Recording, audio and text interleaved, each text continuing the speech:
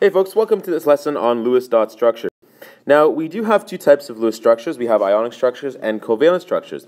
We did briefly cover the ionic structures when we were talking about ionic bonds, and in this case, they use arrows to show the movement of electrons, and this obviously occurs from a metal to a nonmetal. They form these cations, which have an attraction between one another. So remember this, and there's going to be an attraction between these two. Covalent structures, they actually use stick bonds to show the sharing of electrons. Now, we have three types of stick bonds, 1, 2, and 3, and these represent a certain amount of electrons that are being shared. One stick bond means that the atoms are sharing one pair of electrons. So, for example, if we had the atoms X and X, they'd be sharing one pair of electrons. Now, as we go down, as we have more sticks, the second one is a double bond right over here. So these ones will actually share two pairs of electrons. So every stick is a pair of electrons. And finally, the third one, a triple bond, if you guessed it, they will be sharing three pairs of electrons. Okay, so those are used to represent how many electrons are being shared between the atoms. And overall, if you have a polyatomic ion with a charge, this diagram also shows the distribution of electrons in that molecule. So to draw the Lewis structures, we first start out by drawing the Lewis dot structures, and then we use arrows to show those movement of electrons. Remember that if we have a nominal that doesn't have its full valence shell filled, we're going to need more metals to give away electrons. On the other hand, if we have metals that are still wanting to give away electrons, we'll need more nonmetals to pick those up. If you end up with the cations and the anions, which you will in the ionic bond, you're going to need to put them in square brackets and put a charge on the top right-hand corner. So here's an example. This example on a test might be something like, show the interaction between potassium and oxygen. You won't necessarily know how many atoms of each you'll be needing, so it's important to draw the Lewis structure correctly. Now this one that is drawn over here is a little bit incorrect. You should have two unpaired electrons. So you should have a pair here, a pair here. One of these electrons should be unpaired, and the other one should be here, again, unpaired. So it will need two valence electrons to satisfy its octet, one of which it'll get from this potassium atom, the other which it'll get from this potassium atom. So what we've seen here is that we had one oxygen atom, and we needed two potassium atoms. Each potassium atom lost one valence electron, so it gets a charge of +1, again, +1 here. Oxygen now has 8, it picked up 2, so we have this nice Lewis structure. And the second one here is an interesting example because here we have fluorine, again, 7 valence electrons because it's in group number 7. And this one, again, group number 7, 7 valence electrons. So each of these are going to need 1 electron each. Now calcium has 2 to give away, so it gives one over here, and it gives one over here. Now that satisfies the octet for fluorine, satisfies this octet for fluorine, and again calcium has gone down a level. There will be an actual octet on the calcium, but again, because it's lost, we can just leave it at this. The only mistake in this case is looking at the charges. So remember, fluorine has gained 1 electron, so it will be a negative. This one has gained 1 electron, but calcium has lost 2. So this charge should be, in fact, 2+. Now, covalent structure is a little bit more challenging because we're trying to make an actual molecule. So the first step is we want to count the total number of valence electrons for each atom in a molecule and add those together. So in this case, let's say, for example, we had N and O. Well, N is in group number 5, so it will have 5 valence electrons. Oxygen is in group number 6, so it'll have 6 valence electrons. If we add those together, we will get 11. So that is our total amount of valence electrons for this molecule. Now, let's say, for example, this molecule had a plus charge, so NO+. Well, nitrogen still has 5, oxygen still has 6, but we've lost 1 electron because we got this positive charge. So we're going to have to minus 1 electron, and we would get 10. If this molecule had a negative charge, for example, nitrogen again would still have 5, oxygen would still have 6, we'd add those together. But because it has gained an electron, in this case because we're negative, because it has gained an electron, it's also going to be gaining an electron in the mathematical sense. So in this case, we would have 12 electrons. Okay, so that's what it means when it has, if it's a cation, we need to subtract the electrons equivalent to its charge because it was only +1. We subtracted 1 electron. An ion has a negative charge, so we're going to add a electron based on the magnitude of its charge. Number 2 figure out how many octet atoms there are. Well, again, if we go to nitrogen and oxygen, both of these require 8 valence electrons to satisfy their octet. Remember, there are some exceptions, such as hydrogen, which only needs 2.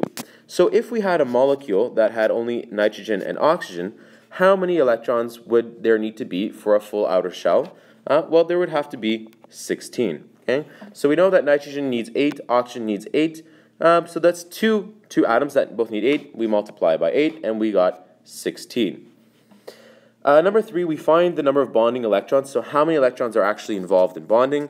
And then because, remember that every one of those bonds, these sticks, represents a pair of electrons, what we are going to do is we're going to take this number of bonding electrons here and divide it by 2. So if we had one pair, 2 of them, we divide it by 2, we only need 1 stick in our drawing.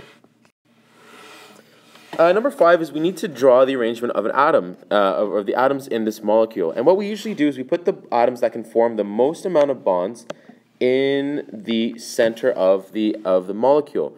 So that means things like carbon. Carbon can do 4, and that's usually found, if it's in existence in that molecule, it's usually going to be found in the center. Things like hydrogen are never really found in the center because they can only form 1 bond. So they can't be that center atom that everything kind of branches off of. Finally, in terms of electrons, we want to deduce the number of lone pairs. So what we do is we take the number of valence electrons minus the bonding electrons. That's basically number 1 minus number 3.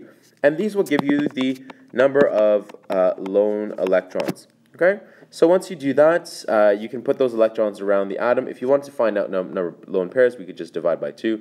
But that will give you the number of lone electrons. And then again, just like we've always done, if it's an ion, put it in square brackets and put the final charge.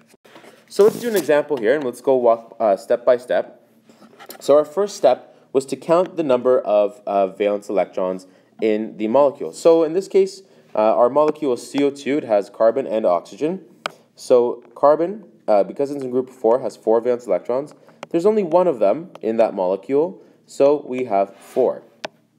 Oxygen, it's in group number 6. It requires 6 valence electrons.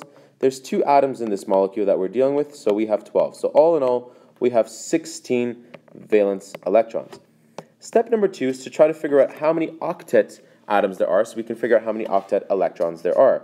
So carbon requires 8. There's only 1 of them. We have 8. And oxygen also requires 8, and there's 2 of them. So we have 16. All in all, we have 24 octet electrons. Okay? So to find the number of electrons that are involved in bonding, we take our octet electrons, 24, minus 16, and we get 8 electrons that are involved in bonding. So these are our bonding electrons. Okay. Number 4, we want to find out those bonding electrons, they come in pairs, so we want to find out how many sticks there are. So we have 8, every pair is 1 stick, so we have 4 bonds that we can work with. All right, now it comes to the arrangement of atoms. Now what we could do is, out of the 2 types of atoms that we have carbon and oxygen. Carbon can form the most amount of bonds. It can form 4 because that has 4 unpaired electrons. Oxygen can only form 2 because it only has 2 unpaired electrons. So we're going to put carbon in the middle, flanked by oxygen on each side. Now you want to try to keep these flanking atoms as far away from each other as possible. In this case, the maximum is 180 degrees. Now in terms of, we have 4 bonds to actually work with. How are we going to distribute these bonds between these 3 atoms? Well, you could put 1 and 1, but that would only use up 2. So we have to do something. We could put 1, 2, 3 bonds. All right, well, if we put 3 bonds on this side, what we have to keep in mind is how many bonds each of these atoms can actually create. Carbon can form 4, so it's okay with 3 bonds. But oxygen can only form 2. And we have 3 here? No way, that's not going to work. The maximum that oxygen can form is 2 bonds.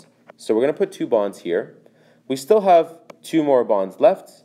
So you guessed right if we said we're going to put them over here. So that is going to be our arrangement for this molecule. We'll see if it works in a little bit. If it doesn't, we're going to have to tweak it a little bit. Number 6, in terms of electrons, we have to find out how many lone electrons we have. So we actually take our value from number 1, which is 16, minus our value for number 3, which is 8, and we get 8 lone electrons. Now if we divide this by 2, we can get 4 lone pairs. So either way is fine, it doesn't really matter. But what we need to do with these lone pairs is make sure that each of these atoms have a full octet. Let's first look at carbon over here. Well, look at it. It's actually sharing 2, 4, 6, 8 electrons. So carbon is actually good. It has 8 outer electrons, or 8 valence electrons, from sharing them with oxygen. But if we look at this oxygen atom, it only has 2, 4. Remember that each stick is a pair of electrons. So oxygen will need 4 more electrons, so we're going to give it 4 more electrons. We have 1 pair, and we have 2 pairs. So now oxygen has 2, 4, 6, 8. We're going to do the same thing with this oxygen because it's in the same circumstance. So we have 1, 2, 3, 4. So now if we look at this, every single atom has 8 electrons. Oxygen has 2, 4, 6, 8. Carbon has 2, 4, 6, 8. And this oxygen has 2, 4, 6, 8. We're all done.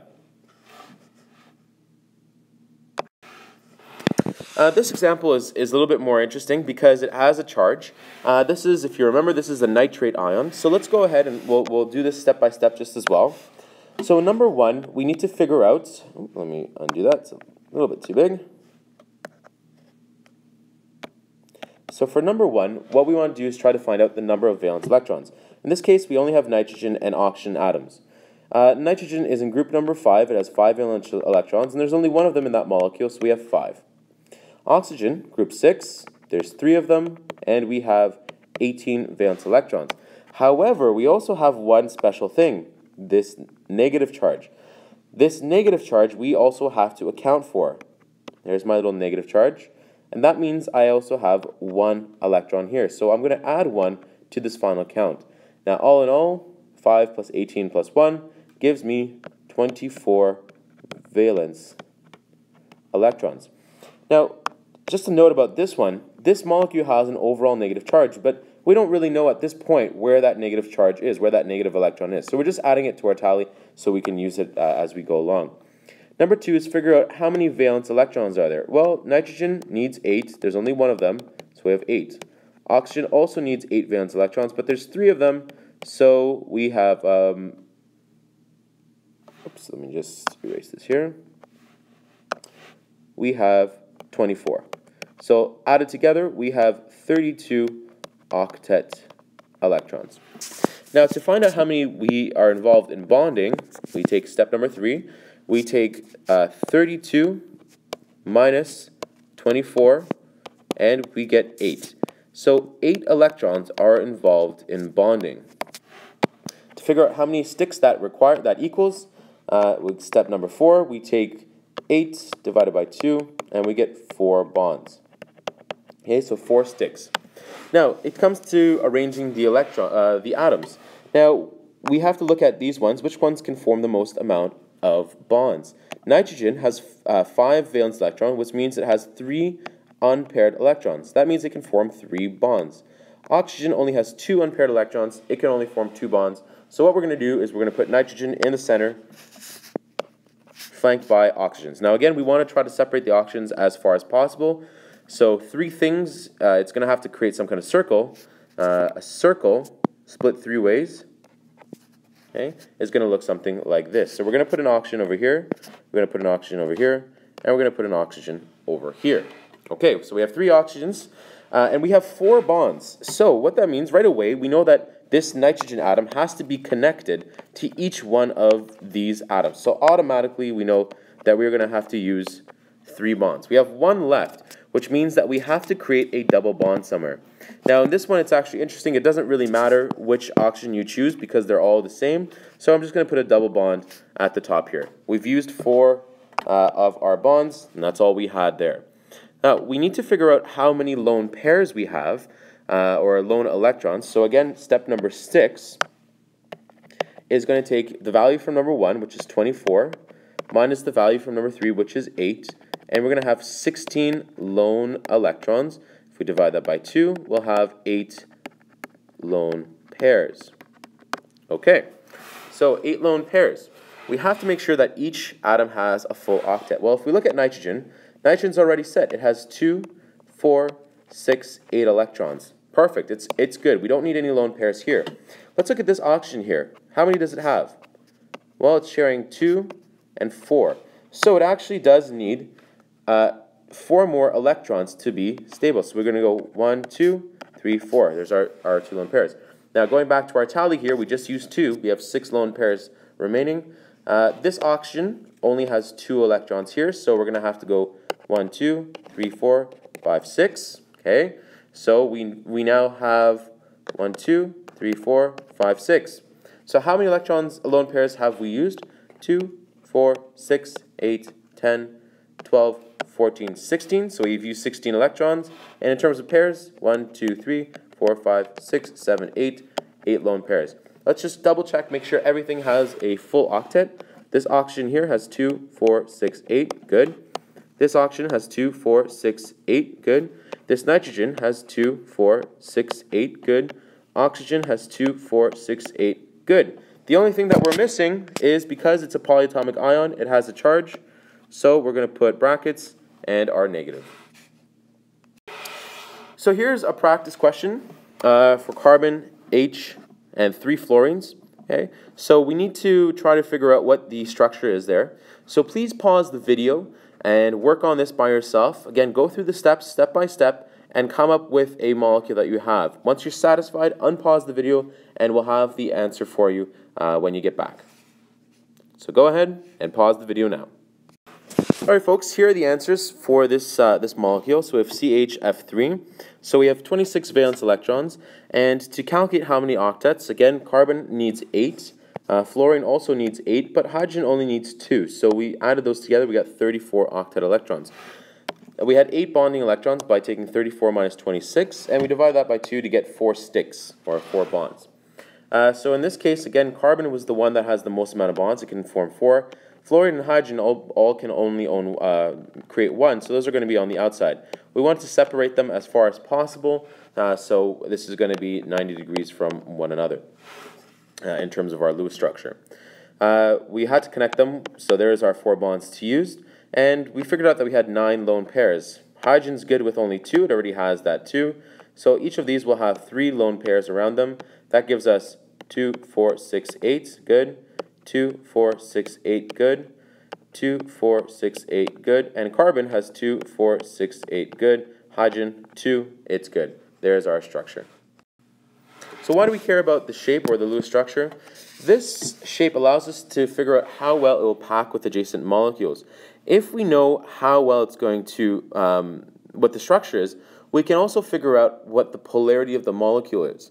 Once we know what the polarity of the molecule is, we can figure out what kind of bonds between these molecules will happen.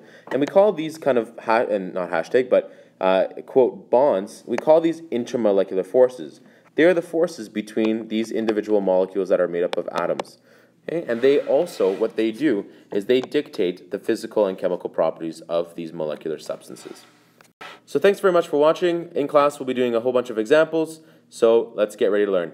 Take care. See you soon.